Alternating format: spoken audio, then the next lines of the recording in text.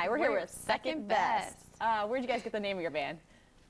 Basically, it just means that we're always going to be second in line. I think that's why I wanted to call Second Best. Okay. Are there any stories behind your music, your lyrics, why you wrote your songs? Well, we have a song called Slacker, which is about one of our friends who did really bad in school, even though he had like a giant IQ. His name's Walt. Yes. Walt Slocum. And we also have a song called Graduation Day, which is about the day we graduated. Me and my friend just went home and wrote it. It's a sappy excuse for a song, but it's good. We guys kind of want to ask about Saturday's Rock and Boheme. Why was that such a great experience? And kind of tell us what happened yesterday, how everything went. Yeah, Jim Slomer got 21 of the Midwest Best Rock Bands, and it was just a really good show. 7 hours, really long, but it's a lot of fun. There's some really crazy bands.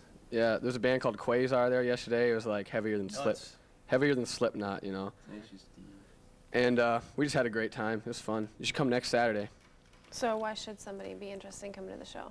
Well, I guess the best reason to come is you hear some great music, and any of these bands could become famous, like anytime in the next 3 years or something. Just you want to be the first one to hear them. Okay, and we've also heard that you have MP3s and music out there. Where can somebody get a hold of that? Yeah, just search Strange Search for Second Best or Diablian. That's my name. Just get it there. We play next Saturday at the Battle of the Bands, the IRHA. Okay, thank you very much. Thank you.